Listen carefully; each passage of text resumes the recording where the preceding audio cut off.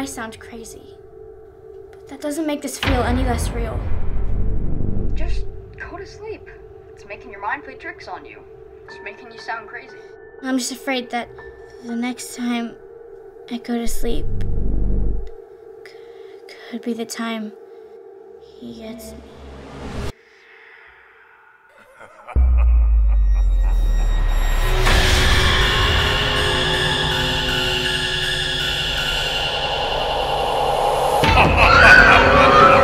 We are here today to seek and to receive comfort.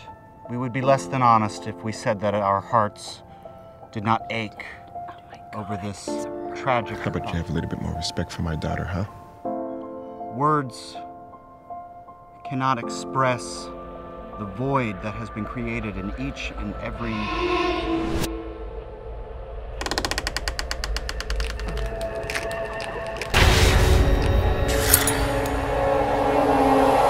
I just wanted to let you know in person. They're releasing your husband today. Forensics came back on the knife and the blade patterns didn't match. But you were convinced it was him. I'm running out of options. My wife doesn't even know anything about my past. I mean, she's so convinced that I murdered our daughter. Well, she started writing about a man that she saw every night.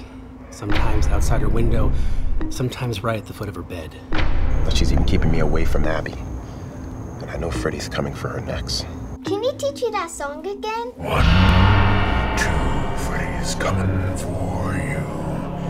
3, 4, better lock your door. 5, 6, grab your crucifix.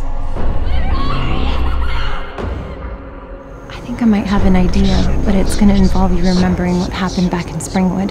In this session, it's going to get a little dark.